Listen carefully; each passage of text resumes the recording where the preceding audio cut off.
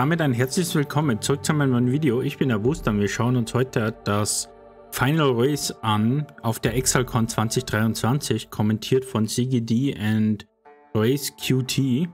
Es war, ja, wie ihr seht, 3:30 Uhr nachts. Habe ich natürlich auch nicht live gesehen. Ja, war pennen. Aber ich habe es noch nicht gesehen und ich würde das gerne mit euch jetzt machen. G'day Exiles and welcome back for another ExileCon Grand Finale. I actually nailed it this time. I said finale last time, remember? I am ZiggyD and I'm here with RaizQT once again. I'm very excited to be back. Another ExileCon wrap-up race and commentating for you fine folks today is such a treat. Absolutely. I'm really looking forward to it. Yeah. Genau, sie gehen jetzt nochmal 10 Minuten oder so, habe ich gesehen, hier nochmal auf das Event ein, also auf das Race und was jetzt passieren wird.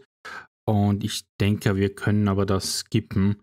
Im Prinzip, ja, plaudern sie noch ein bisschen, stellen jetzt vor, wie es zu dem Finale gekommen ist. Es gab ja einmal online diese 4 Wochenenden, die 4 Wochen, wo es jeweils jede Woche ein Race gab und die 4 Gewinner damit ermittelt wurden. Und die sind dann nach Neuseeland geflogen oder durften nach Neuseeland fliegen und dann auf dem eigentlichen Event dann jetzt teilnehmen. Und ich glaube, ich weiß es jetzt nicht genau, aber ich glaube, jeder bekommt einen gewissen Geldbetrag am Ende. Ich weiß jetzt nicht, waren es 500.000 Dollar und es steigert sich natürlich. Und ich glaube, der erste kriegt 10.000. Ich weiß es jetzt nicht ganz genau. Und ja, also springen wir mal an die Stelle. Ja.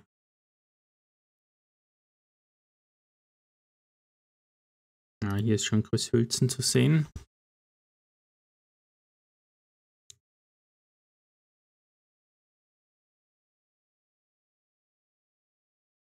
Ja, das ist halt, wenn das Video so ewig lang ist, das sind ja hier 11 Stunden und dann hier die Sekunden genau zu treffen.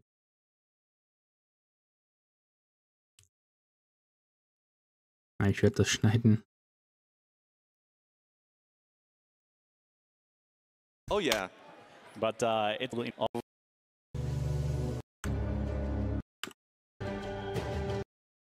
Okay.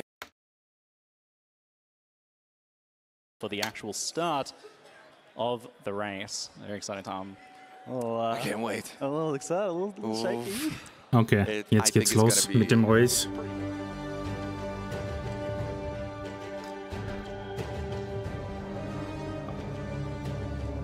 Als erstes kommt Chris Hülsen. Er ist ja der Chefentwickler der Chief EQ. Ja, nicht Execution. Ja, aber auf jeden Fall der Chefentwickler. Er macht auch immer die ganzen Keynotes, die Präsentationen von den Patch Notes etc. pp. Na, also er ist der wichtigste Mann, würde ich mal sagen. Race event. This is the culmination of everything we've been working up to at ExileCon 2023. Thanks very much for watching so far, either in person or from home.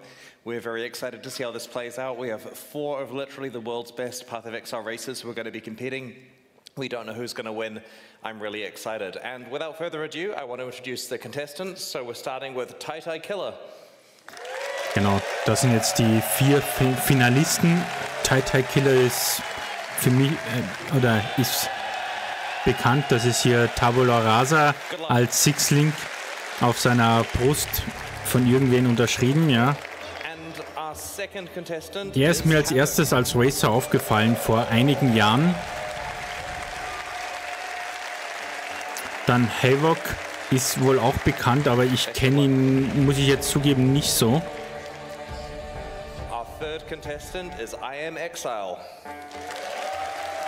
Der dritte ist ImExile. Ich glaube, ich habe schon mal was von ihm gesehen, aber ich bin mir da auch nicht hundertprozentig sicher.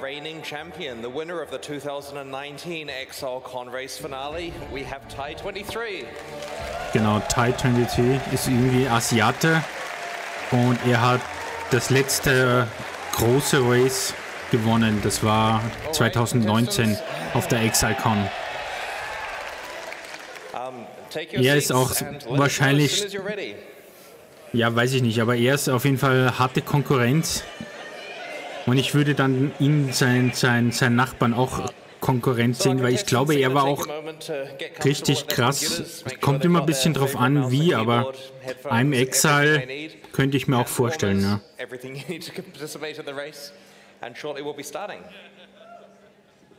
Okay, jetzt dauert es kurz noch.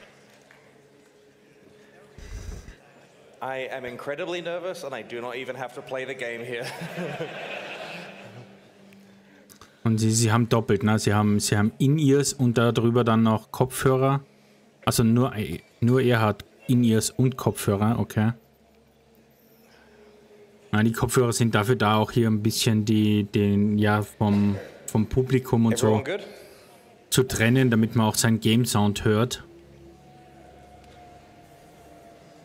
Das dient ein bisschen zur Entkoppelung vom Geräusch. Checking everyone's cameras are in the right position before we start.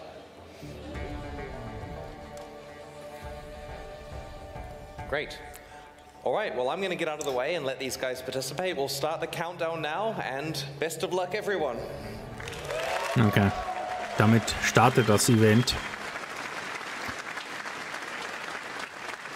Also für mich ist Tie23he, ImExile und TyTyKiller sind so für mich so die Favoriten. Ich glaube, TyTyKiller hat es das erste Mal geschafft, unter 6 Stunden das Spiel komplett, also quasi die ersten 10 Akte abzuschließen. Und ich mach's mal. Tie23he unleashing. Previously known as the cherry. Okay, alle müssen jetzt hier nur kurz alle laden. Das ist hier der Start und alle scheinen hier mit dem Ranger zu beginnen. Alle haben hier Bogen auf dem Boden. Es ist so, das macht man. Ja. Jeder soll. Okay, jeder stellt nochmal seine Settings um. Goodness, Tie23he unleashing. Previously known as the cherry boy, none of that anymore. What a gamer! Ich mach's mal mit dem Tuppen leiser. Looking in fine form, both mentally and physically. Aber ja, einige haben ja auch einen Loop-Filter, also das hier oben, das sind Borders, das sind Loop-Filter. Er könnte keinen haben. Okay, alle warten gerade, dass es losgeht.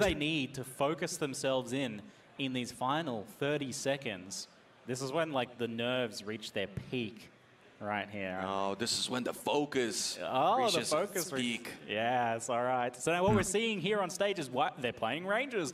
Aber wir sehen auch, ne, TyTyKiller hat Healing, dann Mana, dann ein Havoc hat Healing und Mana auf dem letzten Slot, so habe ich es auch immer.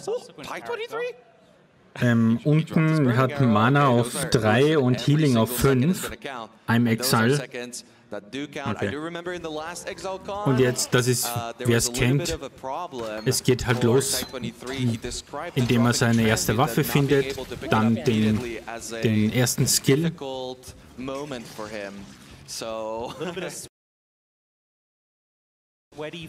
Aber ich mach's mal noch ein.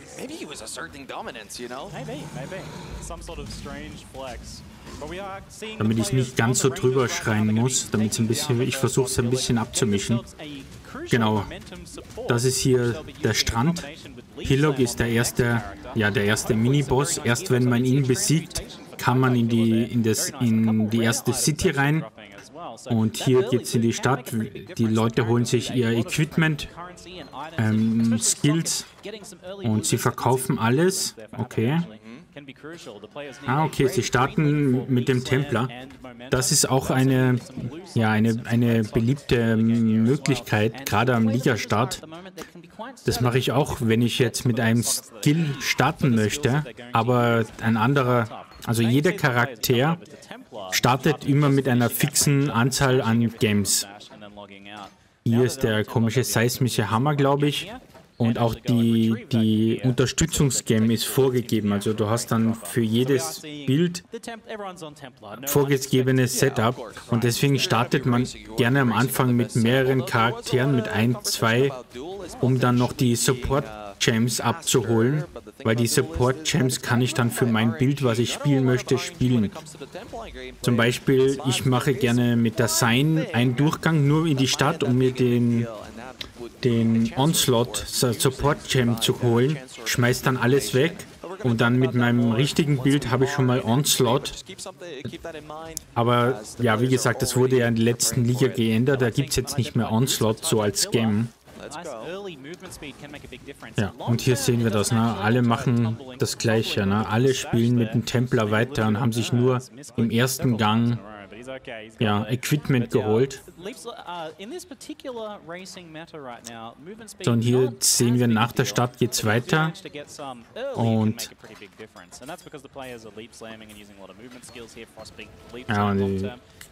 krass, na, hier laufen nebenbei Inventarmanagement, aufleveln, dann hier leveln, also in den passiven Baum rein leveln. So, und hier ist so ein kleiner Punkt, hier ist so ein Wegpoint und normalerweise würde man als Casual-Spieler in den Süden gehen, auf die Halbinsel, dort das Quest-Item holen, dann in die Stadt reisen. Aber das habe ich auch durch die Racer gelernt, das mache ich in meinem normalen Level-Part auch so, dass ich erstmal hier in die Ebene laufe. In der Ebene hole ich mir die Quest-Gegenstände, das sind hier die grünen Items, die hier in den Nestern liegen, das sind 3 Items.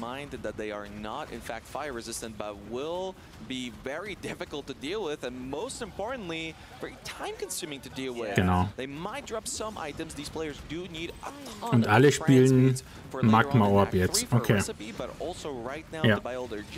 Wie gesagt, sie haben sich den ersten Skill nur abgeholt und den Support Gem und durch die Quest-Belohnungen und haben sie sich dann alle diesen Magma Orb gekauft und jetzt spielen sie alle Magma Orb. But what's most important in this zone is survivability. So you want to get evasion, you want to get genau, Item Management. So, hier ist schon der Eingang. Man muss die 3 Items dort in den Stein versenken. Kommt man dann in die nächste Welt und hier ist der Wegpunkt. Und jetzt geht man auf den Wegpunkt, den man davor gefunden hat, zurück. Das heißt, man erspart sich dann den Teleport und läuft jetzt runter, um das Item zu holen. Aber alle 4 machen das gleich. Na, Havoc ist sogar leicht vor. Es kommt drauf an. Leichte Vorteile bei Havoc würde ich sehen. Aktuell. Schauen wir mal, wer zuerst den Boss findet auf der Map. Okay, Ty hat das Schiff erreicht. Aber Havoc ist schon durch. Der habe ich jetzt gar nicht so schnell gesehen. Oh my god, Exile. What is happening on his screen? There's just so many blue mobs, but he's taking care of them wonderfully. Those double taps from the Magma Orb. Wow, that was really, naja, ist ein bisschen überrannt. Das ist gerade am Anfang ein bisschen gefährlich, in so Elite-Mobs reinzurennen. Und ja. Ja, aber alle kaufen das ähnliche oder gleiche Setup, ne? Ja. Auf jeden Fall, um mal zu sagen, was ist denn das Ziel des Races? Das Race ist, in Akt 5 Kitava zu töten und wer das als erstes macht, hat das Race gewonnen. Und daraufhin laufen jetzt alle 4 dorthin. Na?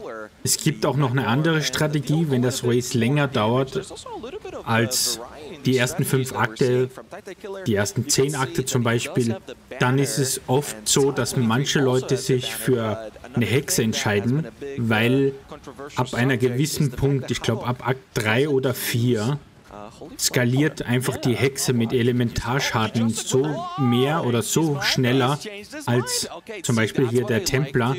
dass dann hinten raus die Hexe stärker wird als der Templar zum Beispiel. Aber bei so einem kurzen Race ist wahrscheinlich der Vorteil nicht groß genug, um auf eine Hexe umzuswitchen. You know, here we go. Just every little bit of extra damage squeezed out has been deemed worth it here. So, so we've got 3 fire skills, as you see. 2 of them shoot projectiles, and the flame walls can help boost that damage up. So there can be quite a bit of damage stacked. It's actually a really genau, und hier wird es jetzt erklärt, was sie spielen. Sie spielen halt Magma Orb, ist ein Feuerspell. Dazu auch hier die Flammenwand. Das heißt, wenn man diese Flammenwand auf dem Boden platziert und dann durch die Flammenwand mit einem Feuerspell schießt, dann macht der Feuerspell, ich glaube, 20% mehr Schaden. Und zudem haben sie noch das Holy Flame Totem, also das heilige Flammentotem. Wenn man das in dieser Flame Wall platziert, dann macht das Totem auch 20% mehr Schaden. Und das ist genau so eine Synergie, die man haben möchte.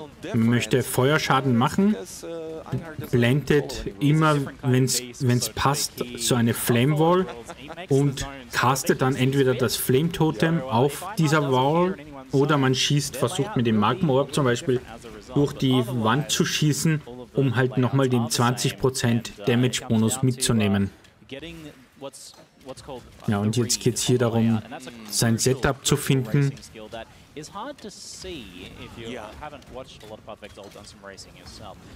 Und Setup ist damit gemeint, dreifach gesorgt, also Items, Items zu finden, wo die Sockel miteinander verbunden sind. Überall, wenn so ein kleiner Strich zwischen den Sockeln ist, dann sind die verbunden. Das heißt, wenn ich dort einen Aktiv-Skill reinlege, kann ich mit einem Support-Game dann diesen Aktiv-Skill unterstützen, stärker machen. Damit bin ich natürlich auch deutlich schneller, wenn ich mehr Schaden mache. Und wir sehen schon hier, Havoc und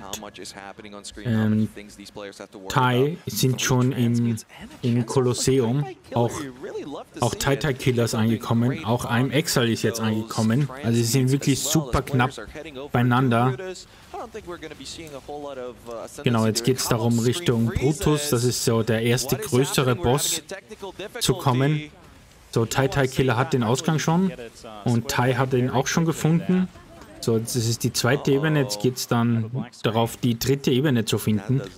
Im Casual Game würde man jetzt hier noch nebenbei versuchen, die Labyrinthe mitzunehmen, die Trials, einfach um das schon mal freizuschalten, um dann im fünften Akt dann das erste Lab zu machen, und im Lab kann man sich ja dann seinen Charakter mit den Ascendancy-Klassen spezialisieren.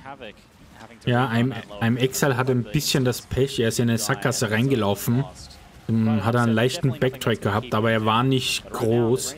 Er hat es relativ schnell gesehen, dass er zurück muss.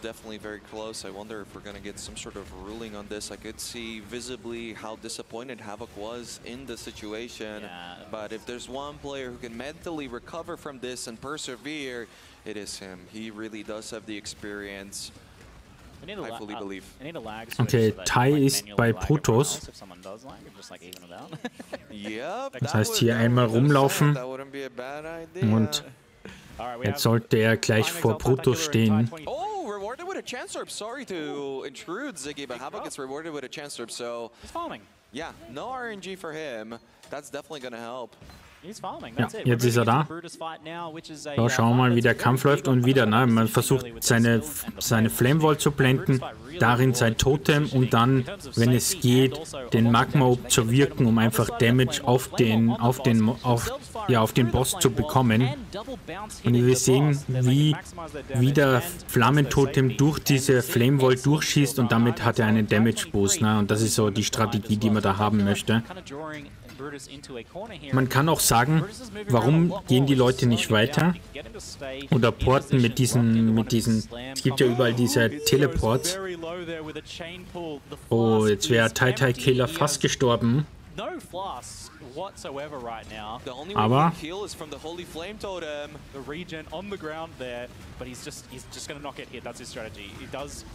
Aber er hat ihn gleich.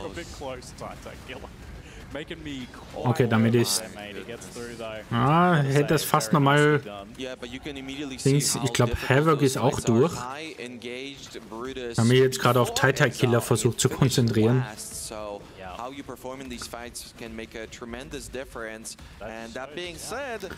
Auf jeden Fall, man kann auch sagen, warum gehen die Leute nicht weiter, sondern es ist auch im Ligastart mache ich das auch gerne, weil man hat nicht so viele Ressourcen, weil Ressourcen sind auch die Portal Scrolls, also damit man sich nach Hause teleportieren kann. Man versucht wirklich Ressourcen so gut wie möglich zu sparen und auslocken und wieder neu einloggen ist schneller und kostet nichts und man spawnt immer in der Stadt, in der letzten Stadt, in der man war, und deswegen macht man das gerne. Und ja, das ist halt der Grund, dass man schneller ist, man spart Ressourcen und geht dann erst von der Stadt über den Waypoint auf den letzten Punkt, wo man war, und läuft dann weiter. Im Casual spielt man natürlich, oder ich mache das ja dann gerne, ich nehme dann auch noch die ein oder andere Nebenquest mit, einfach um die Story mit 100% abzuschließen, um alle Ressourcen auch dafür zu bekommen, um Skillbaum zurückzusetzen, Skillpoints etc. pp. Aber jetzt haben Leapslam, also 2 Leute verwenden jetzt Leapslam. Oh, 3 Leute. Okay, sie haben jetzt alle... Ja, TyTyKiller hat noch nicht Leapslam. Ich glaube, er ist noch nicht im Level. Er müsste dann, glaube ich, noch ein Level machen. Und sie verwenden den Dash. Und man verwendet... Im Normalen ich persönlich verwende das nicht, aber man verwendet das, diese Kombination, gerade für die Racer, um die Animation von dem Leapslam zu canceln, indem man dann den Dash macht, und dann kann man ein bisschen noch schneller noch schneller fortbewegen, und darauf kommt es ja an im Race. Das ist das ist der Hintergrund, warum warum alle jetzt Leapslam und den Dash verwenden. Und zudem verwenden jetzt alle alle haben den Warbanner. Der Warbanner, den trägt man auf dem Rücken, reserviert 10% Mana, und man hat aber, wenn man das Banner auf dem Rücken trägt, baut man Stacks auf, und wenn ihr zum Beispiel ein Boss ist, spawnt man das Banner auf dem Boden und kann dann in dem Radius von dem Banner mehr Schaden machen. Ich glaube, das ist hier das War-Banner. Es gibt, glaube ich, 3 verschiedene Banners. Aber Ty und ImExile sind schon beim Endboss in Akt 1.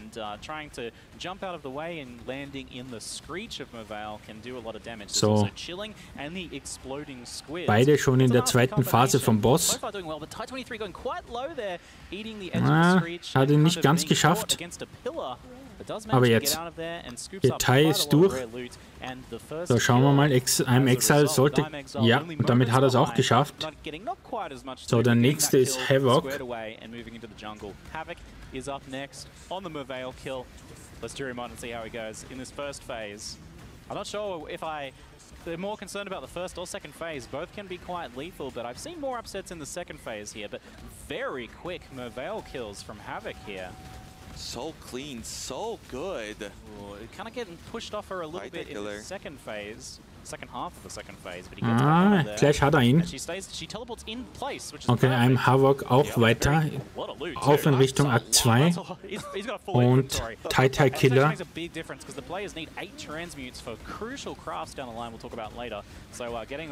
So, erste Phase geschafft. Und wieder, er blendet die Firewall, das Totem rein, und dann schießt er mit Magma-Orb durch die Firewall-Wand, um extra Schaden nochmal anzurichten. That's just not what you want to be seeing. Havoc gets a transmute as TyTyKiller still battling Merveil. It is very difficult to use your banner correctly to blast her away. And Okay. Also Ty und ImExile sind auf jeden Fall sehr, sehr eng beieinander. Ein bisschen, aber nicht wirklich viel dahinter ist Havoc. So, TyTyKiller hat es jetzt auch geschafft. Different players helping different bandits, prioritizing resistance, sometimes skill points. There's different breakpoints that you want to reach. It's very important that you und wir sehen, im Akt 2, ich laufe auch immer zuerst die rechte Seite ab. In dem Fall fürs Race ist es wahrscheinlich besser, man läuft zuerst nach Norden. Ich laufe meistens immer Süden, dann Osten und dann erst Norden, weil es gibt dann auf der Wegkreuzung 3 so Wege, die man ablaufen kann. But if you saw players losing HP very quickly when it came to Mervale, that's just because they're going so fast and they can't afford to spend the time to really improve their character from the defensive point of view. Auch aufpassen, hier ist die Geister können richtig unangenehm die Elite-Mobs buffen. Und gerade wenn man noch so unterlevelt ist und, also unterlevelt, wenn man halt ein niedriges Level hat, wenig Leben, wenig Dings und dann halt auch noch versucht hier schnell durchzukommen, kann das sehr unangenehm werden. Aber hat er ganz gut gemacht, der Havoc.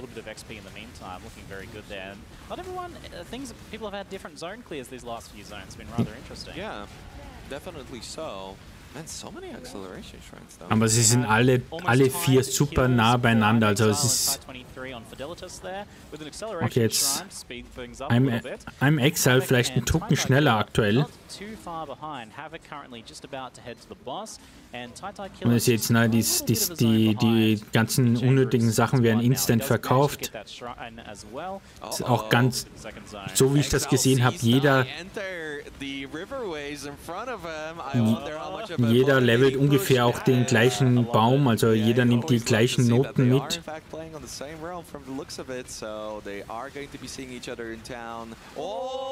Just getting caught in a circle there. Fire. That was so dangerous. If that was PoE too, he'd be dead. Absolutely, it would have been. It would have been so out. Are so deadly. Absolutely brutal. He does. I mean, part of Exile still has some tricks up its sleeve. TyTyKiller hängt doch ein Tucken hinten dran, oder? Some of them at least. But very nice escape there from ImExile. I love that he's slammed down. Er hat ein bisschen Zeit verloren. Very scary situation to get adrenaline. So, und das ist dann die linke Seite, wenn man aus der Stadt rauskommt, sehen wir gerade bei Ty und beim ImExile. Hier geht es jetzt darum, Alva zu finden. Nicht Alva, sondern... Ja, ich vergesse immer den... Continuing a little bit of vendoring from TyTyKiller, making sure that he's got everything that he needs, and you can see how quickly these players have to deal with that. Havoc nein, er geht in die Spinnenhöhle.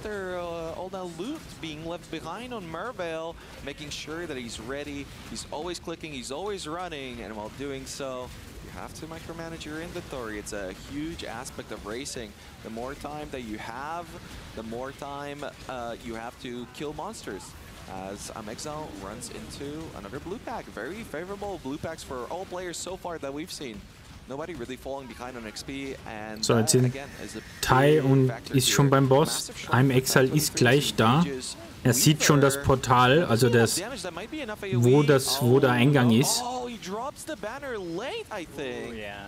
Maybe he could have dropped it a little bit earlier, would have lasted just a split second longer. That might have allowed him to kill it.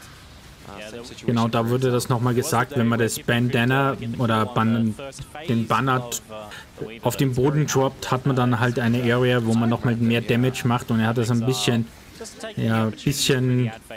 verpasst, den Zeitpunkt, aber er ist durch, Ty. So, ImExile beim Boss. Auch Havoc ist jetzt schon beim Boss.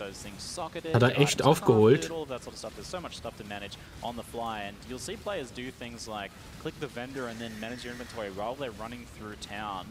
and then while they're loading into the next zone. So all that sort of little shaving off moments here. But a nice Weaver kill for ImExile. A little longer, but he gets it done. So ImExile hat es auch geschafft. A little bit of housekeeping done in the meantime. Havoc also kind of.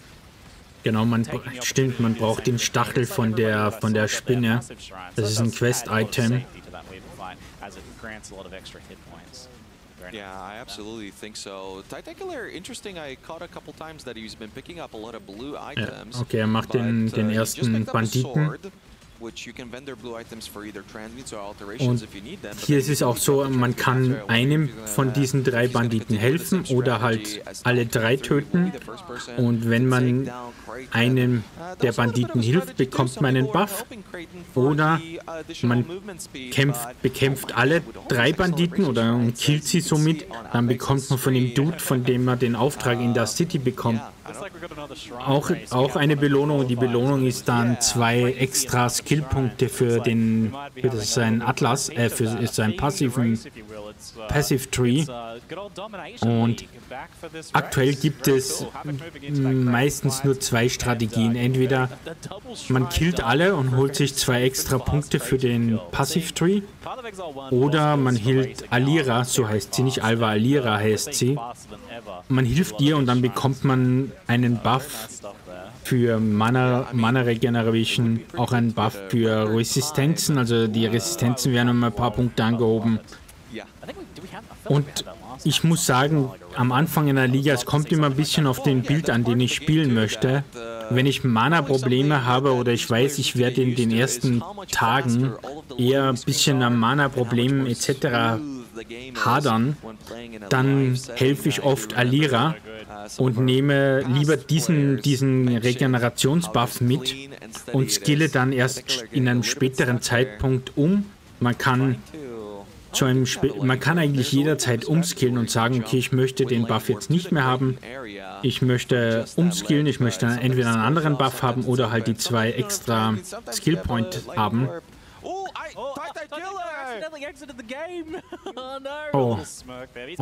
ja. Okay, ja, es ist Spiel kurz hängen geblieben.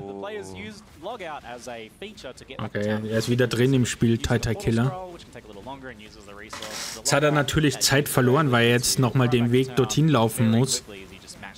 Ah, super ärgerlich. Und wir wissen, ja, Raiz, da zählt jede Sekunde und wenn man da eine Ebene zweimal laufen muss, ist super ärgerlich.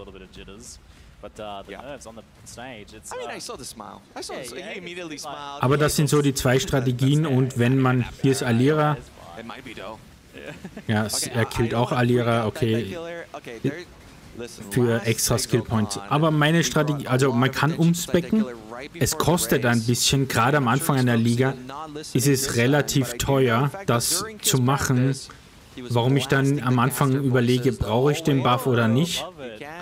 Und wenn ich den Buff nicht brauche, dringend, dann nehme ich fast immer die 2 Skillpoints mit.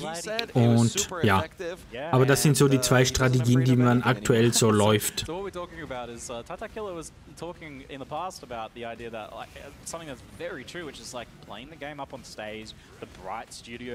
So, Havoc und Ty, ImExile natürlich jetzt schon deutlich weiter vorn.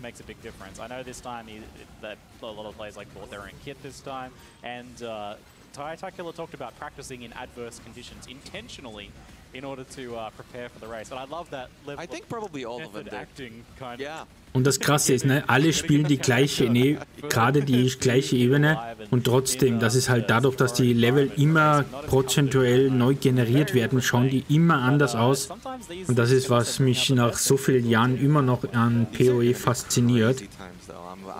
Ist natürlich für so ein Race nicht so geil, wenn du nicht 100% weißt, in welche Richtung du laufen sollst oder wie die Map aufgebaut ist. Aber wir sehen Ty und ImExile ziemlich gleich. Havoc ist, glaube ich, ein Tucken dahinter. Aber jetzt geht es hier darum, in den Waldtempel voranzukommen, um dann gegen den Endboss im Waldtempel zu fighten. Aber TyTyKiller hat richtig wieder aufgeholt. Er ist super nah wieder rangekommen an Havoc. Er ist trotzdem noch zwei Ebenen jetzt dahinter, aber er hat trotzdem gut aufgeholt. Ja, er spürt, dass er jetzt Gas geben muss.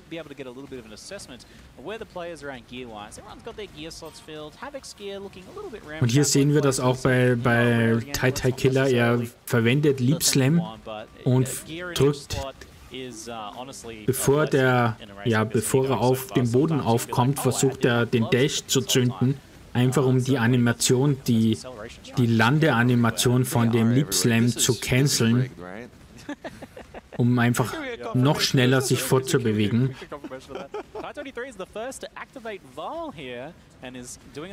Okay, Ty ist beim Endboss. Das ist jetzt so eine Zeit, wo man richtig viel Zeit hat, sein Inventar zu managen. Wir sehen es. Er muss jetzt eine Stunde warten, bis der Boss spawnt. ImExile ist auch beim Boss angekommen. So, jetzt kommt er langsam. Er spammt schon mal seine Feuerwall, Flamewall, Totem. Ja, und wir sehen es, der Boss schmilzt dahin. Er teleportiert sich gerade weg.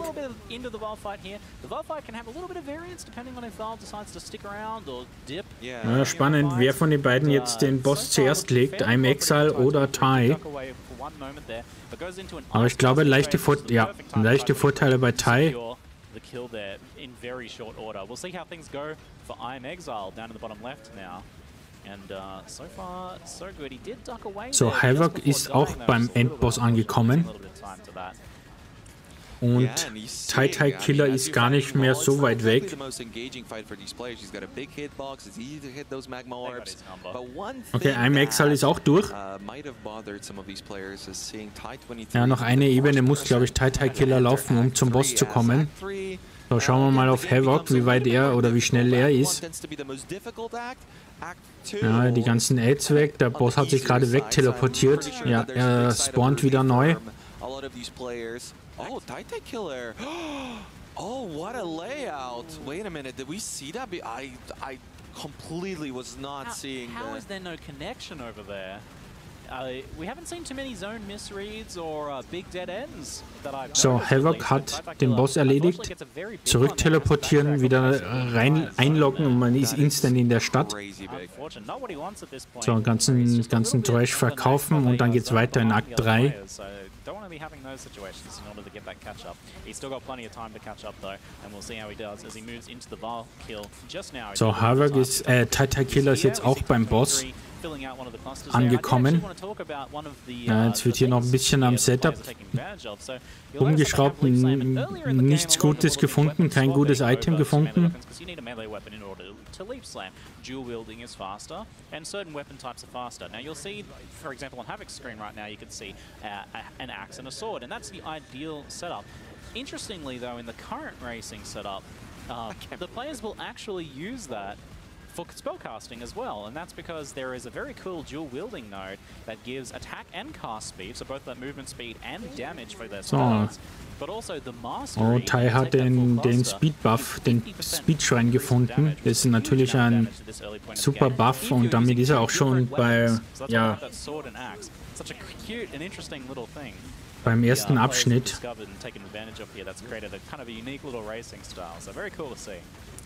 Two shrines for Tie23, two shrines from ImExile, but ImExile, no acceleration. Ja, gerade er sagt es auch gerade die Schreine sind in einem Race super wichtig, weil die halt nochmal Damage boosten, Geschwindigkeit boosten Angriffsstärke boosten. Es gibt auch Unverwundbarkeitsschreine. Halten immer nur so 15 bis 30 Sekunden, kommt immer auf den Schrein an. Aber es ist halt, ja, wenn in einem Race um jede Sekunde geht. So, Havoc ist jetzt auch angekommen bei den Zwischen-Miniboss. There's some excellent movement going on for Havoc, I've been noticing, moving through some tricky zones with a lot of doors. Ja, TyTyKiller ist jetzt 2, 3 Ebenen leider ein bisschen zurückgerutscht.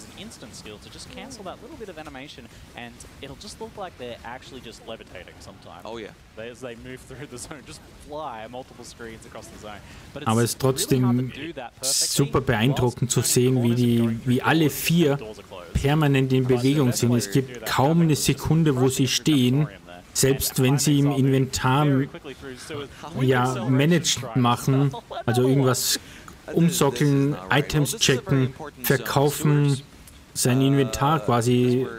Selbst da ist immer irgendwie Bewegung zu sehen. It's very important. That was another aspect of the qualifiers that was very different for different players. Some players were going for those busts and getting that extra passive. Some other players not so much, as I believe Havoc was dropping. No? Yeah, you got caught in a blue pack there. There can be some dangerous monsters here in the zoos. Some of those undying grapplers and things like that, but he gets through there alright. A little bit of help from the ja, man sieht auch, dass Ty ganz gut die Mobs ein bisschen chost, und gerade wenn so Engstellen sind, und hier sind relativ oft so Engstellen, wo die Monster sich dann ein bisschen knubbeln, indem man das einfach ein bisschen rumtanzt und dann drüber springt.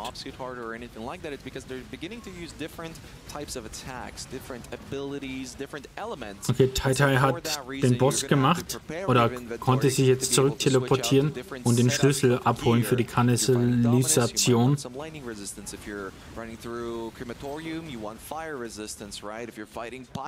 Aber ich versuche immer ein bisschen zu schauen, alle leveln ungefähr gleich. Also ich glaube, ich habe jetzt noch nicht groß gesehen, dass wir was anderes in seinem Passive-Tree levelt. Und hier, Ty hat jetzt so einen Minion-Schrein aktiviert, das heißt, es spawnen alle paar Sekunden Skelette, die für einen fighten. Ist natürlich auch super, weil alles, was gekillt wird, wird einem EP-mäßig natürlich angerechnet.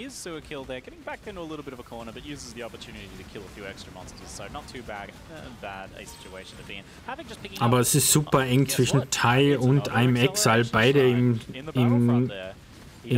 Tempel von Solaris. Ja, Havoc ist auch... Na, ist noch nicht, der ist noch nicht dort angekommen, er ist noch in den Katakomben, nicht Katakomben,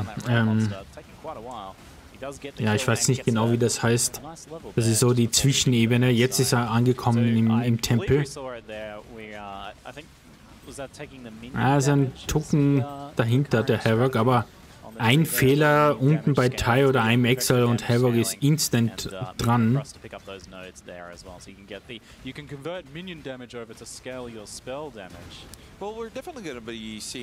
So, hier wird dann auch die ersten Sachen werden gecraftet. Das macht man dann gerne, um nochmal extra Damage auf die Waffe zu holen. Und das haben wir jetzt hier auch gerade gesehen bei Ty. So, jetzt geht's rein in die Docks. Die Docks ist immer ein gutes, wenn man in der Levelphase das Gefühl hat, man ist unterlevelt oder man ist vielleicht von der Performance nicht ganz so gut aktuell dabei, dann würde ich jedem empfehlen, einfach wenn man gerade bei den Docks ist, 2-, 3-mal hier durchzulaufen. Hier bekommt man gut EP und kann dann nochmal 1, 2 Level nachholen, bevor man dann weiterläuft. Nur so als kleiner Tipp, Akt 3 Docks ist ungefähr bei der Hälfte von den ersten 5 Akten. Da kann man so mal so den ersten Check machen, wie schaut's aus mit Damage, Survivability etc. Und dann, falls man das Gefühl hat, man bräuchte noch ein bisschen, dann kann man hier auf jeden Fall dann, ja, noch ein bisschen nachleveln, würde ich mal sagen, Unless they don't need it, but typically it's always needed. The crafting recipe that adds fire damage, which includes that fire damage to spells, that they can actually craft on their melee weapons, and it's a crucial part of this strategy. However, we mentioned earlier, it does need 8 transmutes, which is a lot of currency. Aber ungefähr die Hälfte vom Race haben wir jetzt schon gesehen. Also sogar mehr. Weil gerade am Anfang ist man noch ein bisschen langsamer. Man wird ja mit der Zeit ein bisschen schneller, auch vom Movement. Dadurch, dass man auch mehr Damage macht und so, kommt man ein bisschen schneller durch, etc. Also ich würde jetzt sagen, vielleicht 60% haben wir schon gesehen vom Race.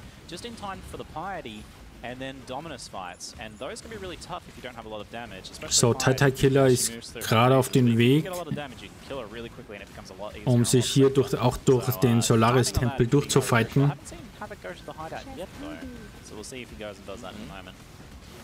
So, Ty und ImExile super knapp beieinander.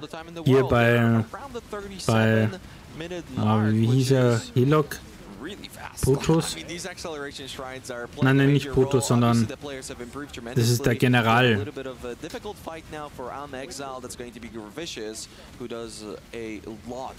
Genau. Beide in den Boss gelegt. Havoc ist ein Tucken dahinter, er ist immer noch in den Docks. But I don't see a chance for ImExile. I didn't see it fusing either. Yeah, that can be tough. The players will be transitioning. Aber es ist super knapp zwischen ImExile und Ty. Also das ist echt super spannend. So, Havoc ist durch. Jetzt geht's auch rein ins... Craftet er? Naja, craftet nichts.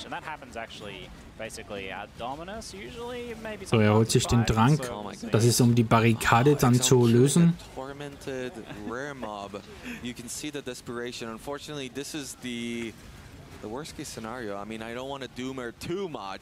But there is a very small possibility that ImExile is going to run into a problem that unfortunately doesn't. Ja, ImExile ist vielleicht ein Tucken weiter vorne, aber nicht viel, wirklich nur wenige Meter. Is something that just it does not have another solution. Yeah, certainly you can get by with just one or the other. Auf jeden Fall zwischen den unteren beiden, also ImExile und Ty, super spannend.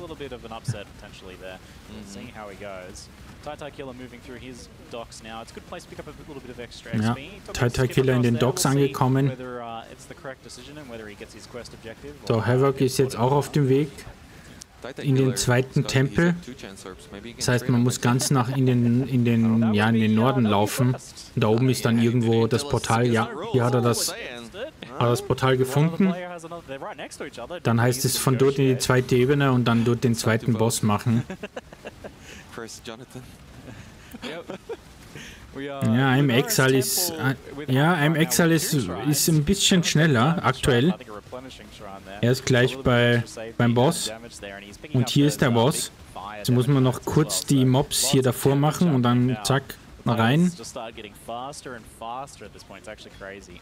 So, kurz Inventarmanagement, es dauert, bis sie labert ein bisschen. Und ja, wird richtig weggeschrottet. ImExile auf jeden Fall deutlich nicht, aber vorhin hat den Boss gemacht. Jetzt Ty beim Boss. Ja, schmilzt dahin schön und auch fertig. Instant durch, super gemacht von Ty. So, jetzt schauen wir mal, Havoc ist jetzt auch in der zweiten Ebene angelangt, jetzt heißt es den Boss finden.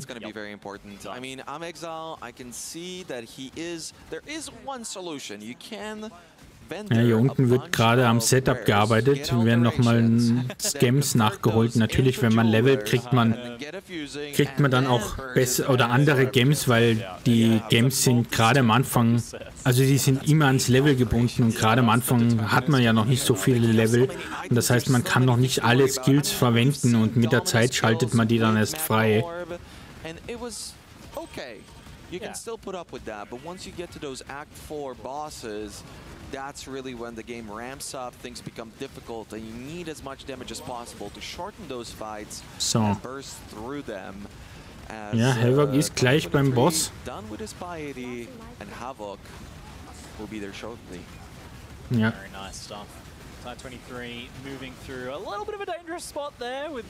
Auf jeden Fall, ImExile ist schon in dem Tempel, wo es rauf geht zu Dominos.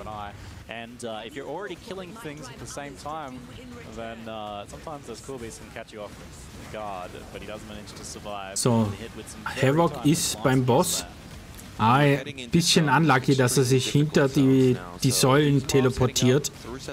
Und das möchte man eigentlich vermeiden, dass er sich verwandelt oder dass sie sich verwandelt. Okay, hat den Boss gemacht. So, TyTyKiller ist auf dem Weg in die zweite Ebene. So, Ty auch angekommen auf dem Weg zum Boss. Jetzt sind es dann 4 oder 5 Ebenen, bis man dann bei Dominos ist. Das ist der Boss, der Endboss in Akt 3. Ja genau, da sagen es auch gerade die Moderatoren, hier ist Dominos und ImExile ist bei Dominos. Es kann auch ein sehr anspruchsvoller Bossfight werden. Da kommt es immer ein bisschen drauf an, wenn man wenig Elemental Resistance hat und wenig Damage, dann kann es der Bossfight sehr unangenehm werden. Aber ImExile ist, Ty ist auch beim Boss, hat die erste Phase. Hat er die erste Phase geschafft? Na, noch nicht.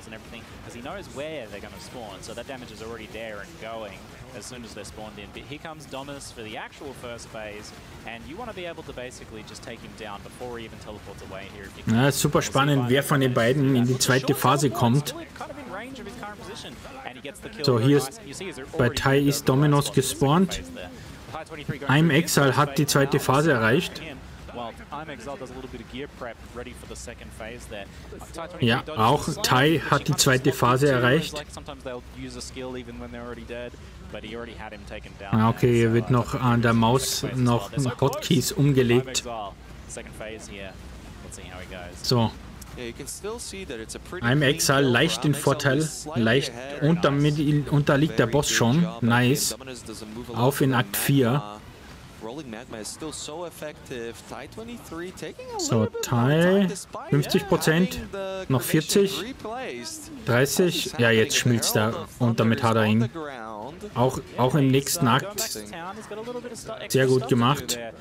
Er verkauft jetzt nochmal seinen Grab, den er nicht braucht, kauft sich nochmal einen Gem. So, Havoc ist auch bei Dominos angelangt.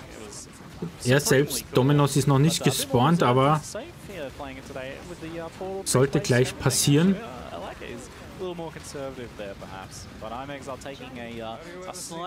So, jetzt kommt Dominos bei Havoc. Things are starting to shake out a little bit more in terms of who is leading the pack, and very close between ImExile and Tie23. Just a little maybe edge there for ImExile. Can be difficult to tell if someone's got a little bit of a gear edge that might play out down the road. But Havoc looked like he's taking third spot with TyTyKiller just a little bit behind him. Aber wir sehen, der einzige, der ein anderes Flaschen-Setup verwendet, ist Havoc. Er fühlt sich wohl comfortable mit einer Life Flask und 2 Mana Flask und läuft halt mit 2 Quecksilber Flask rum. Jede Quecksilber Flask gibt einem, ich glaube, 20 oder 25% Movement Speed. Und mit 2 Flaschen kannst du halt öfters ja, eine Flasche konsumieren und damit halt dich schneller bewegen.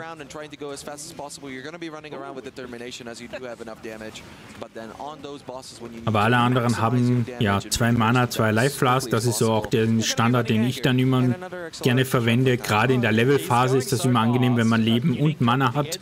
Dann braucht man nicht so auf Regeneration achten, sondern dann kann man wirklich schauen, dass man ballert, Monster killt, weil durch die Monster Kills, durch die Seelen, die die Monster fallen lassen, füllen sich die Flaschen. Oh, Ty hat sich leider verklickt, er hat das Spiel verlassen und wollte aber nur reloaden, aber er ist instant zurück in der Stadt. Aber ImExile ist leicht im Vorteil. Er ist jetzt hier schon in der Mine. Da kommt jetzt Ty an. Dann würde ich sagen, ist Havoc. Havoc ist jetzt gerade in der ersten Ebene, wo man das Banner bekommt von dem Boss, um den Weg in die Mine frei zu machen. Und TyTyKiller ist auf dem Weg zu Dominos. Also echt super spannendes Race, hätte ich nicht gedacht. Also dass es super starke Racer sind, habe ich schon gewusst, auch wenn ich den Havoc noch nicht so wahrgenommen habe, muss ich ehrlich zugeben, aber man kann nicht jeden kennen. ImExile habe ich schon mal gesehen. Wusste ich, dass er ein starker Racer ist. Wie stark, hängt natürlich auch von der Tagesperformance ab. Auch ein bisschen Lootglück. Welche Schreine bekommt man, etc. pp. Na, aber TyTyKiller ist mir, glaube ich, vor einigen Jahren als erstes aufgefallen. Ich glaube, er hat es geschafft, unter 6 Stunden als erster alle 10 Akte abzuschließen. Und Ty ist mir dann aufgefallen, es war so auch die Zeit, wo dann die ExileCon war und dann das erste Race. Er hat ja das erste Race gewonnen. Und es gab dann immer mal wieder auch so Online-Turniere. Aber das ist so seit 2019 so das erste Live-Turnier wieder, was veranstaltet wird. Natürlich durch auch Corona bedingt, ja, hat halt da wenig stattgefunden, ne? Muss man auch ehrlich zugeben. So, TyTyKiller hat Dominos auch gemacht, ist jetzt im 4. Akt angekommen.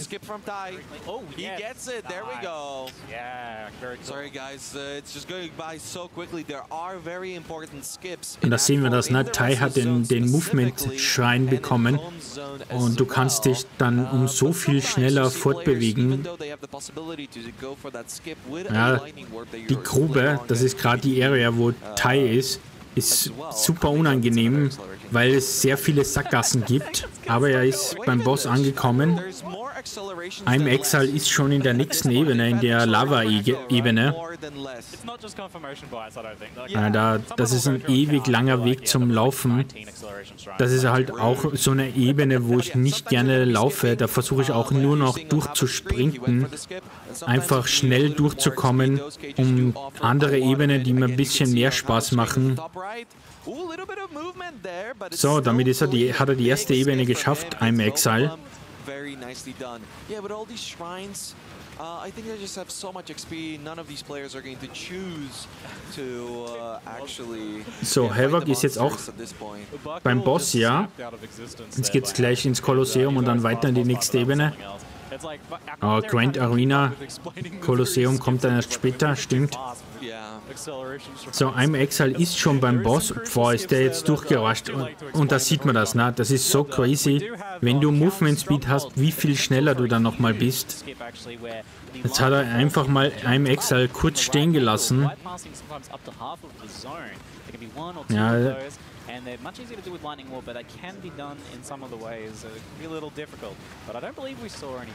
Da muss man dann, wenn er in seiner komischen Stase-Phase ist, nicht in dieser, es gibt eine andere Phase.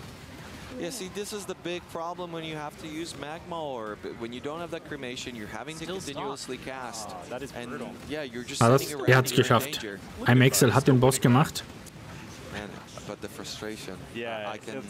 Ach nein, Ty ist hinter. Ich dachte, er wäre in die andere Ebene gegangen. Naja. ImExile ist vorne, ist deutlich sogar vorne. Und danach kommt Ty, würde ich sagen, weil ImExile ist schon im Kolosseum. Oder vertue ich mich da jetzt gerade? Oh, er hat den Sprung geschafft. Crazy, er hat den Skip geschafft. Ty. Das spart auf jeden Fall. Das spart richtig viel Zeit. Okay, jetzt ist ImExile bei dem Kolosseum, bei dem Boss. That was cool. That was very cool. I don't think I've ever seen that yet. I love seeing things for the first time ever as a commentator. Aber er schmilzt. So, jetzt ist er gerade in seiner Stasi-Phase. Wenn er in dieser Stasi-Phase ist, dann recovert er Leben. Ja, wir sehen, er kämpft ein bisschen mit. Er hat recht ganz gute Live-Regeneration. Aber er will nicht, jetzt will er fallen. So, sehr gut. Damit hat er es auch geschafft. Ja, okay. ImExile und Ty haben die 2 Ebenen im Kolosseum andersrum gemacht. Deswegen dachte ich, Ty wäre schon soweit, aber jetzt sind beide wieder bei Delias und ja, beide in den Gedärmen angekommen von der Bestie. Okay, beide super eng nebeneinander. Da gab es einen kleinen Unterschied. Der eine hat den einen Weg zuerst gemacht und der andere den anderen Weg. Und dann haben sie geswitcht. Deswegen dachte ich, sie sind beide auf der gleichen Ebene. War aber dann doch nicht so. Deswegen, ja, waren sie gleich schnell. So, TyTyKiller ist jetzt beim Boss. Hat ihn jetzt geschafft. Und jetzt geht es auch rein ins Kolosseum.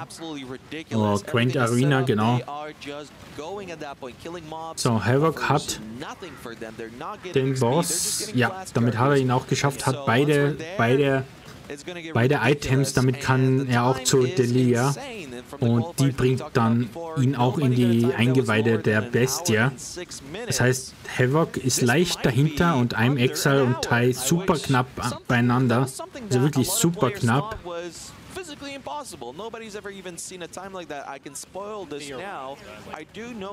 So.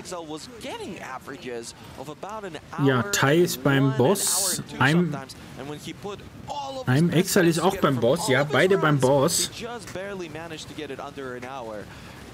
Ja, wer schafft ihn zuerst?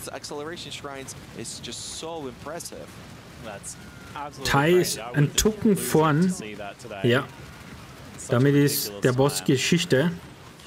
Muss man kurz warten, bis man sie anquatschen kann. Und dann geht es weiter. Aber super knapp, nur ein paar Sekunden dahinter, würde ich sagen. ImExile super knapp beieinander. Havoc ist auch gleich beim Boss. Ja, TyTyKiller hat super viel Zeit verloren.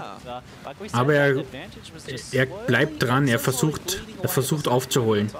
And wow, that was like simultaneous entry into the Chevron fight here.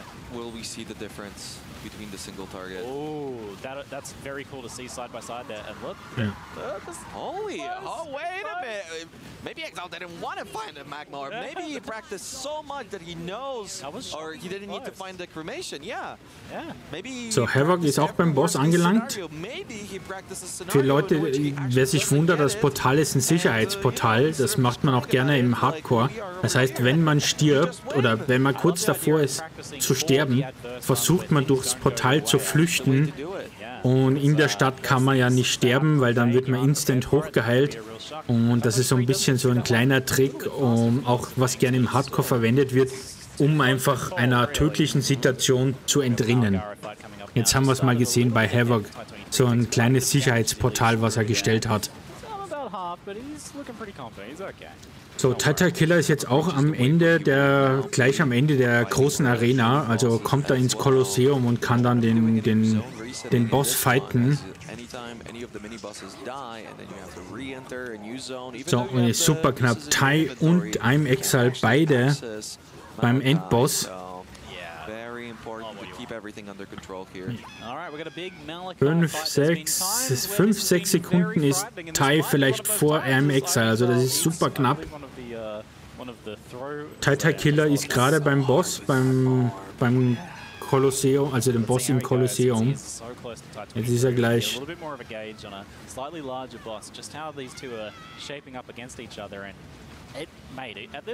Ja, damit hat er es geschafft, TyTyKiller, sehr gut. Er kann auch zu Delia und in die nächste Ebene, in die Eingeweide der Bestie. So, Ty in der zweiten Phase, ImExile jetzt in die zweite Phase vom Endboss in Akt 4.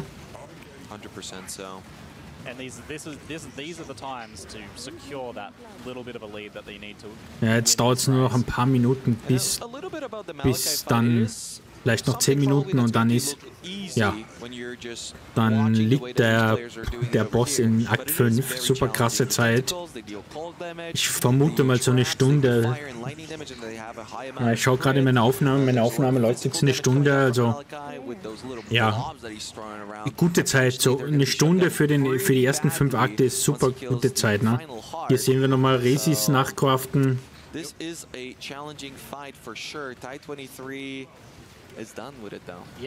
Gut, damit ist Ty durch. Ty ist schon auf dem Weg in den 5. Akt. ImExile hat es auch geschafft.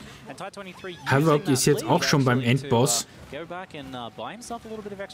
Und TyTyKiller hat super aufgeholt. Er ist jetzt in der ersten Ebene, bevor es dann weitergeht. Hier ist der Boss. Wenn er den Boss hat, kann er dann in die 2. Ebene. So, 2. Phase bei Havoc.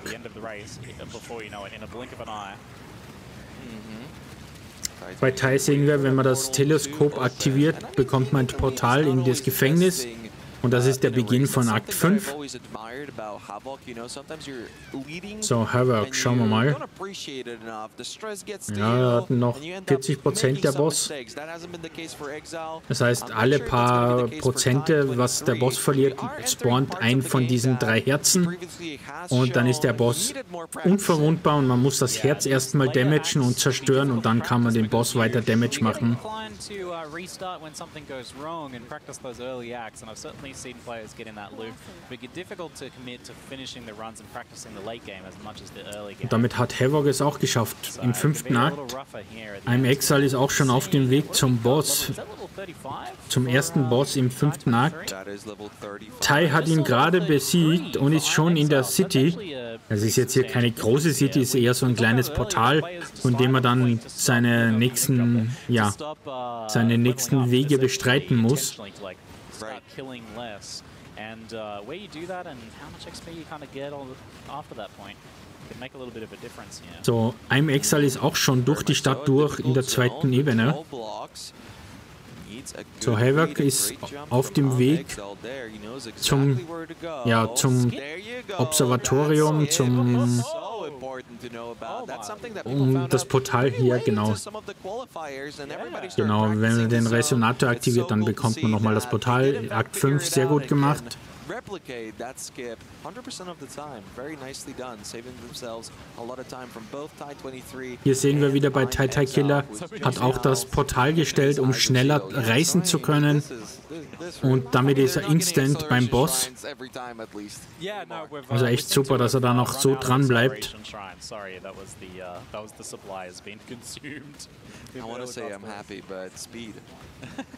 So, ja. Jetzt der Boss spawnt beim TyTyKiller. Erste Phase.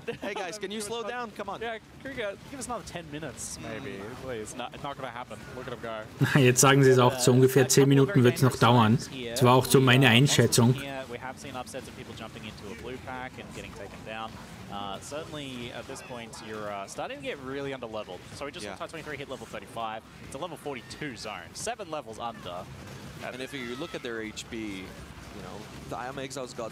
und die erste Phase hat er geschafft, TyTyKiller, zweite Bossphase. Havoc ist jetzt auch schon in der 2. Ebene vom Gefängnis angekommen. No, that's not the case here. Tie23, 7 levels under. ImExile, even more, like 9 levels under. Yeah, ImExile knows that he needs to cut corners. Okay, ImExile und Ty in der gleichen Ebene. Hier geht es zu... He's rushing, he's charging, he's still... Ich vergesse immer gerne den Namen, weil das ist Baron im 10. Akt, im 5. Akt ist das Innocence, genau, Innocence ist der Boss. Das ist auf jeden Fall auch im Hardcore ein Boss. Ja, Ty ist bei Innocence, ImExile jetzt auch. Und das ist ein Boss, der richtig unangenehm ist und gefühlt die meisten Hardcore-Tote verursacht, auch meine. Ich habe noch nicht so viel Hardcore gespielt, aber schon hier und da mal mich versucht. Und das ist auf jeden Fall ein Boss, wo ich oft auch gestorben bin. weil die erste Phase geht noch, aber die zweite Phase ist super unangenehm. Aber beide super knapp beieinander. ImExile hat ein Safety-Portal gestellt. Bei Ty, ja, sehe ich jetzt keines. Vielleicht hat er eines irgendwo am Rand platziert. Kann aber sein, dass er sich sicher ist. So, und damit haben beide die erste Phase geschafft und die zweite Phase ist eigentlich die schwierigere Phase. Genau, weil immer wenn er sich so wegdasht und er macht so Move-Animations und oh, da ist ein leichter Fehler, er ist ins Portal gesprungen, ImExile, und hat dann den Fight verlassen und musste nochmal sich reinporten.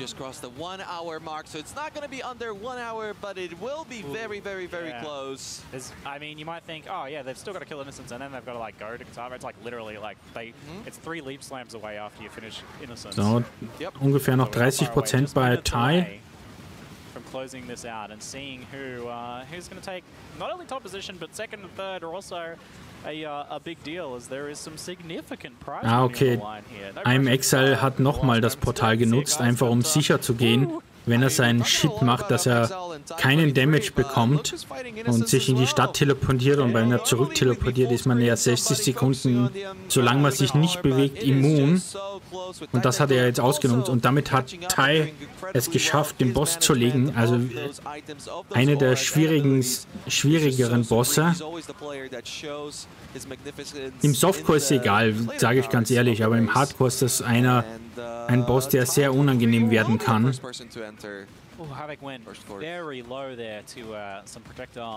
Und damit ist ImExile auch durch, hat den Boss auch geschafft, sehr gut, also super knapp die zwei beieinander.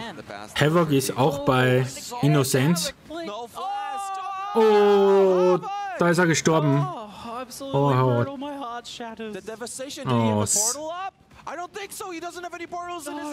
Er hatte keine... Oh, er konnte kein Portal mehr stellen. Er hatte kein Portal. Oh, das ist super bitter, super bitter. Es kann sein, dass er jetzt raus ist. Okay, er hat einen Input-Lag gehabt. Weiß ich jetzt nicht, kann man immer ein bisschen aus der Ferne nicht so leicht sagen, aber das ist so sein Setup. Und damit ist er ausgeschieden. Oh, das ist bitter. Oh, das ist super bitter. Und wir haben es gesehen, bei Innocence, er hatte keine Portalrollen, er konnte kein Sicherheitsportal stellen und dann bist du einfach mal auch schnell ein One-Shot.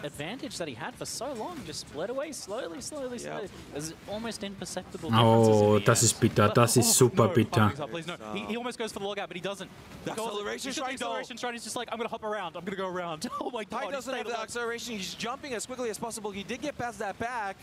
Oh my God, it's so close! ImExile, how did you survive that? Okay, TyTyKiller hat auch Sicherheitsportal gestellt, ist bei Innocence. Okay, Havoc, ich weiß nicht, ob man offiziell weiterspielen darf oder nicht. Ob das... Ja, er muss jetzt halt nochmal zum Boss hinlaufen. Vielleicht macht er das jetzt einfach nochmal so für den Spaß, was ja okay ist, ne? So, TyTyKiller ist gleich in der ersten Phase durch beim Boss.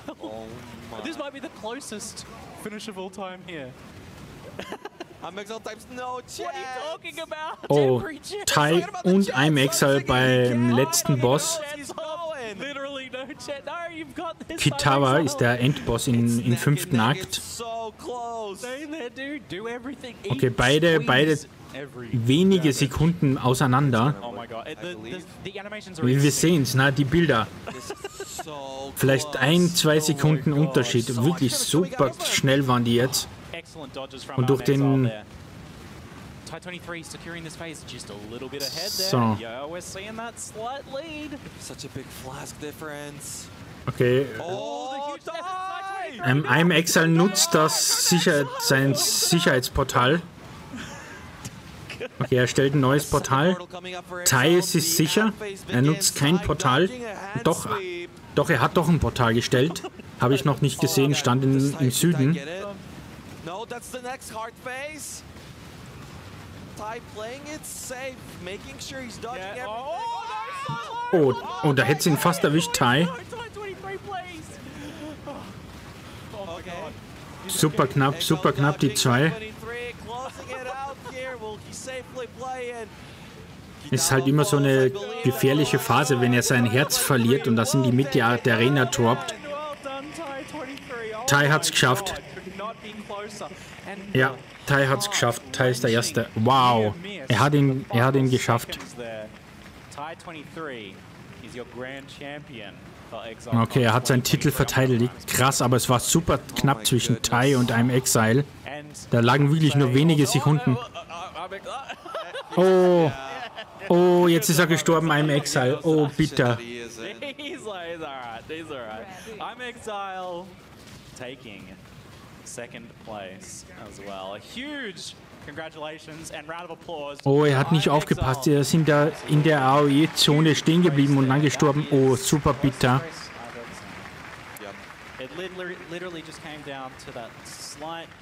Okay, TyTyKiller ist noch nicht. Er muss erst in die Gruft. Ja, er muss erst das Zepter holen. Das ist hier die Gruft. Okay, Ty hat es wirklich geschafft. GG. Nice. Really blasting away during this event. He did so freaking well, despite the odds being stacked up against him. Great performance from both of our players. And as I say that, Havoc, as we're still going for that third. Also Havoc ist jetzt noch dabei. Er ist jetzt auch in der Dings angekommen, in der Gruft. Und ja, TyTyKiller hat jetzt natürlich Havoc auch überholt. TyTyKiller ist jetzt auf dem Rooftop, also auf dem Dach. Und hier ist dann der Weg zu Kitava. He did have that little bit of an unfortunate rip in his qualifier that he ended up winning. He could afford it, but will he be able to afford it in this race? Oh, Havoc! Oh, er ist nochmal gestorben. Oh, und da sage ich, die Geister, die grünen Geister, die dann in Elite-Mobs reingehen und dann die Elite-Mobs buffen, super gefährlich, gerade am Anfang einer Levelphase, wenn man noch nicht so stark ist. Oh, bitter, super bitter. Aber okay, so ist es jetzt.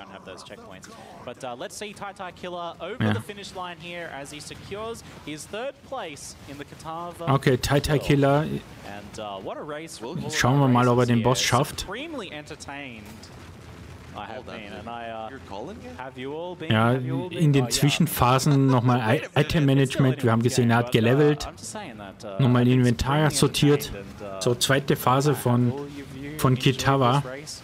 Mal schauen, ob er es flawless schafft oder ob er stirbt. So, das Herz wird gedroppt. Und Damage, ja. Feuerwahl.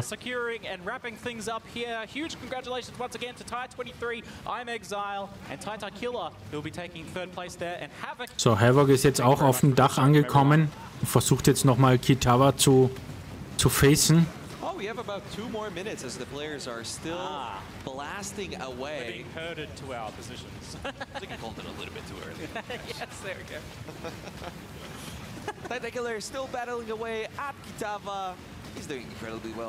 Und wenn er jetzt Kitava legt, TyTyKiller ohne selber zu sterben, schafft er wahrscheinlich sogar noch den zweiten Platz zu bekommen, was richtig strong wäre, weil er war lange Zeit, ja, dadurch, dass er das Spiel einmal geliefert hat, aus Versehen, vermute ich mal, aber ja, war er lange Zeit immer hinten dran ein bisschen und jetzt sich nochmal auf Platz 2 vorzukämpfen, wäre richtig strong. Aber es kann auch sein, dass ImExile den Kitava gekillt hat und dann aber später erst selber gestorben ist und dass TyTyKiller jetzt Platz 3 ist. Und jetzt sehen wir noch den letzten Fight von Havoc. Ja, okay, es ist schon. Ja, es wird. That was a lot more RNG than I expected. If I'm being real, typically in Path of Exile races nowadays anyway, it does more so boil down to super Race. There is. Selbst eine Stunde 10 oder so ist super für die ersten 5 Akte. Ne? Wie gesagt, die Weltrekorde liegen so, glaube ich, jetzt knapp unter 6 Stunden für alle 10 Akte. Und es ist halt schon... The shrines were nuts, but they all get them. Unless there's Einhards, everybody gets them. Ja, genau, jetzt sagen sie es nochmal, die Schreine sind wichtig. Movement Speed, Damage. Incredible. Any mistakes there. I mean, even the situation had that. Yeah, even the situation that TyTyKiller found himself in that ancient pyramid. Tiny. Yeah, but that wasn't even his fault, you know. Sometimes that happens. In that layout in particular, the first platform of that zone is actually just RNG. In the next ones, it's always a cross. In the first one, it is genau, RNG, das sagen sie, dass halt die Zonen alle random generiert sind und es ist manchmal zufällig, ob ich jetzt eine gute Ebene habe oder eine, unter Anführungszeichen, schlechte. Ich laufe mal in eine Sackgasse rein.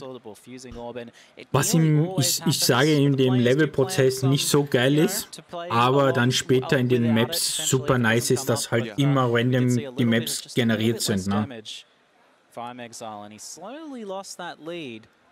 Ja, er hat es immer weiter geschafft und ist immer wieder rangekommen. Hat es halt gut aufgeholt. The GG at the end, slightly heartbreaking, but such a well-mannered individual. A bright future ahead of him. Haben sie gut gemacht, die zwei. For all of our races, indeed. I think the most heart-wrenching moment for me, though, was Havoc's death to Innocence. Just such a huge upset. He had such an incredible race. You know, one little technical hiccup there, but didn't even let it sweat him at all. And he was so focused and playing so well. I love seeing the precision of his movement. You could tell, you could see the practice coming through in all of their play. But in particular, I was just like marveling at the beauty of the Path of Exile gameplay. Yeah, I think everybody had a really good story. I mean, Tie23he has got to be feeling pretty good about that. Ja, es wird schwer, ihn zu schlagen, ne? Right? Like coming out of retirement to defend the belt. Yeah, that's a big story. That's a big story. All right, folks, we're just about ready to head over to the stage. It's been a pleasure wrapping up another ExileCon. Jetzt kommt noch so eine kleine Siegerehrung. I'm ZiggyD, and this is RaizQT. Thanks so much for casting with me, mate. Thank you so much. Gut, dass es jetzt nochmal aufgeladen wird. Ne? Das war ja auch das letzte Event. Das letzte Event auf der ExileCon. Ja, okay. Well, that was an amazing race. We were backstage there, just on the edge of our seats. Hier ist nochmal Chris Wilson. We just had the best time. And congratulations, all of you. Okay, so in 4th place, winning $1,000. Thank you very much, Havoc. Thanks for competing. Havoc, okay. Platz 4. $1.000 ist auch nicht schlecht, ne? Also kann man mal mitnehmen. And in 3rd place, winning $2,500 TyTyKiller. Congratulations, man.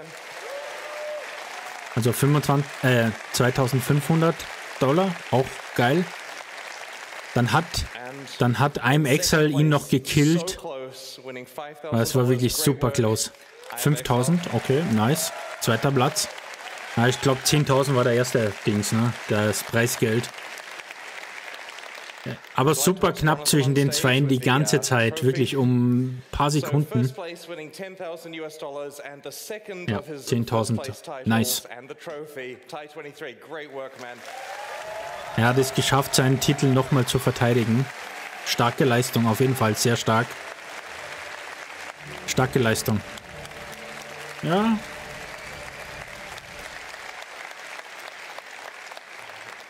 You all played so well.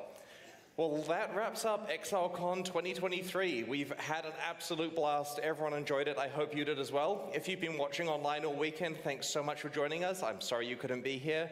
And if you've been here in person the whole time, that's amazing. I'd like to ask you to get a few hours of rest, maybe some dinner, and we'll join you for the after party at 8 p.m. at the venue. Da werden wir nicht dran teilnehmen können. New Zealand, we will be at Gamescom and PAX West over the coming weeks, as we've mentioned. So we look forward to seeing you at some stage in person. Thanks very much. Oh, nice. Okay. Und damit ist dann ja die ExileCon beendet. Das war so das letzte große Live-Event. Und er hat es angekündigt auf der Gamescom, die ist ja im August in Köln. Da wird Path of Exile vertreten sein, also sehr gut.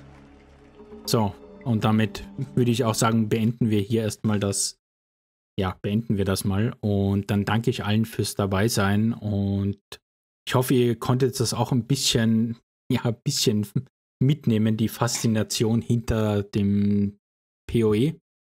Das Race ist super, sich hier und da mal anzuschauen. Es gibt dann immer so den einen oder anderen Trick, den man sich auch von den Racern abschauen kann. Auch ich habe mir da schon den einen oder anderen Trick versucht abzuschauen. Ich versuche auch immer schneller durch die Akte durchzukommen. Ich bin natürlich nicht so schnell, weil, ja, aber ich versuche halt meistens am ersten Tag, am ersten Ligatag, die Story soweit abzuschließen und dann bin ich ab dem zweiten Tag im Endgame und kann Spaß haben. Ich hoffe, ihr hattet jetzt auch Spaß und wir sehen uns im nächsten Video. Danke fürs Dabeisein. Servus!